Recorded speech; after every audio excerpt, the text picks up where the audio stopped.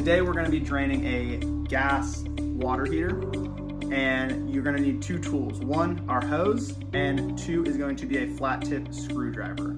Now, this one that we've got today is very interesting because it's actually on a top floor, and so we have kind of run our hose actually through the living room, and it's going to go out the window because we're going to have a lot of water that we're draining, and we want to make sure that that does not go in the house. Now we've got a couple pieces here that you're going to need to make sure that you can find. The first is going to be your gas shutoff. So that'll be right over here, and then you're going to have your assembly over on the other side of it. We'll get to this in a bit. Next piece is going to be your water shutoff. So on this one we have attached to the wall. It's usually going to be somewhere coming off of the top of your water tank. You can follow that line and you'll usually find your shutoff there. And then the third piece is going to be your pressure relief. It's usually going to be on the side of your water tank. This will be to release the pressure when you start creating a vacuum by having the water come out of your tank. The first thing that we're going to do is we're going to take our hose and we're going to attach it down here. This is going to be your water outlet. Make sure that's on there tight. If you have an additional wrench or something, giving that an extra squeeze is always helpful. You can never be too safe with these. The second thing that we're going to do is we're going to shut off the gas. So if that is perpendicular crossing your gas line, it is now shut off. And then as an additional safety measure, what we're going to do is turn our gas to off. So you're going to have off pilot on, and then we'll also turn the heat all the way down. And then the last piece that we're going to do is we're going to shut off the water. Again, it is going to be the exact same as we had with our gas. If it is running perpendicular crossing this line, then your water is off. Now we're not going to get any new water in the device. And then once we have verified that our gas is off, that our water is off, and that our hose is tight onto our tank, we're going to take our cross tip, and you're going to have a little piece right here, and you'll just go and you'll turn this and open that up.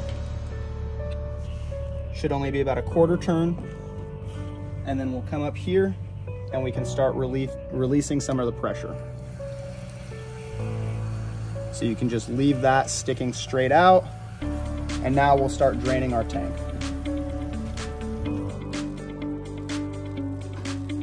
So it's very important that you do make sure that the actual gas is off and that you don't have a fire or anything. And the same thing when you've got an electric water heater, that you turn off the electric, because you do not want the heating elements here at the bottom operating while the tank is empty, because that can completely damage your unit. And I doubt that you want to do a replacement after just a routine maintenance piece. So make sure that you are turning these off so that you don't do any damage to your tank while you are trying to increase its efficiency. Once your water heater is finished draining, now if you have an older water heater, you may be able to even go check and see a bunch of like limestone and stuff. Again, this one is a second floor one, so it just went straight into the grass. It's also a newer one, so you're probably not gonna have too much sediment in it. And honestly, that's ideal. You don't wanna get any of that buildup.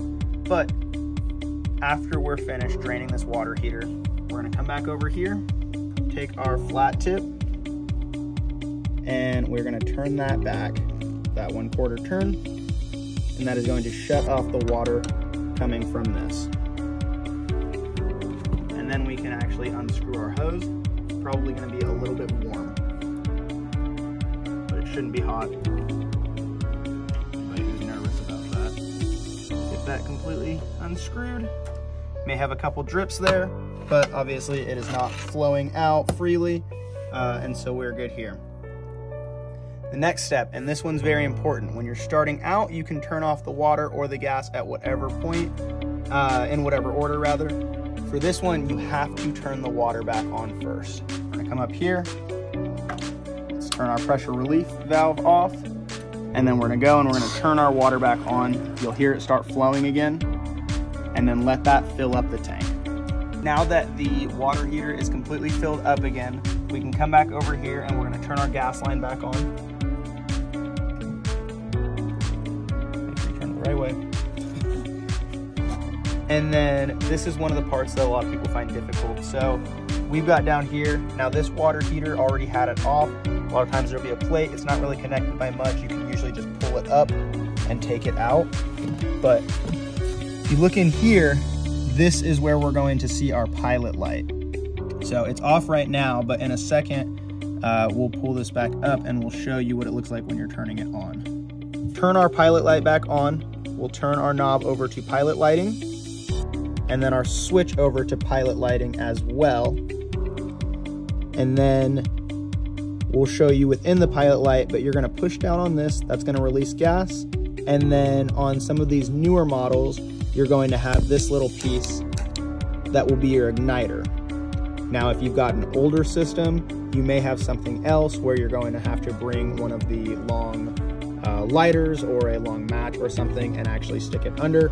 But the newer versions typically have these so that you can just create a spark. So we're going to be pressing this down. That's going to release some of the gas, and then I'll be using this to spark it. So we'll come down here by our little viewing window so that you can actually see it get lit. So now you see that it's lit. Now if I start laying off of the pilot light, it actually stayed on. So sometimes it will start going out. Once you have this steady flame and you can actually come off the pilot light fully, then you can move to on. After you've moved it to on, you can start increasing the temperature. Now you'll see as we move up, that flame may pick up a little bit. And it's going to work to get your water heater up to the temperature that you want it to be at. Here's how to drain your water heater for just annual maintenance in 6 easy steps. Step 1, turn off the gas. You're gonna make that perpendicular to the gas line. Step 2, turn off your water.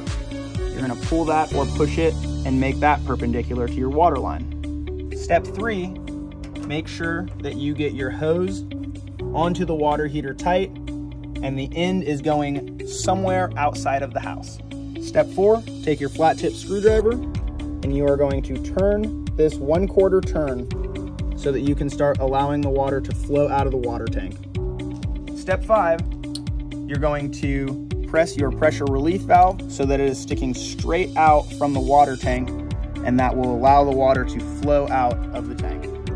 And then step 6, you're gonna do everything in reverse. Make sure that you are dropping the pressure relief, turning a 1/4 turn, taking your hose off, filling the water. Make sure you do that before you turn on your gas, and then we can relight the water heater.